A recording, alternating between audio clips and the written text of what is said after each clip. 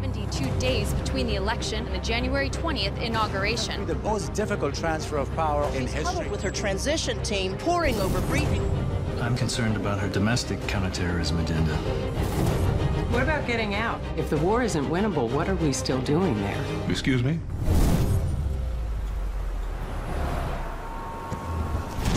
Ready?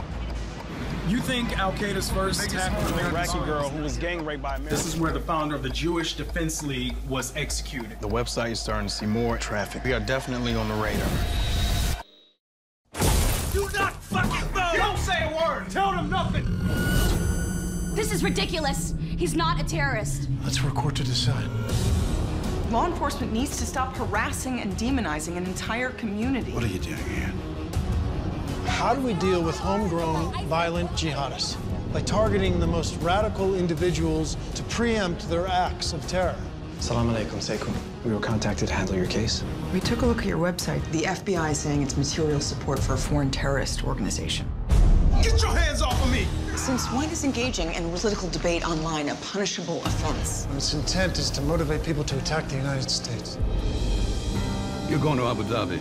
We have intel that the Iranians are cheating on the nuclear deal. I'm here to find objective evidence of a parallel nuclear program. After the inauguration, I expect our hands are going to be tied.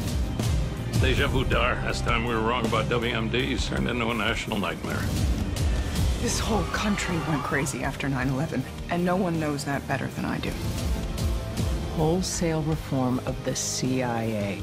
She despises us. She intends to hold us all accountable. I will not have my agenda undermined before I even take office. Stand down. No, you stand down.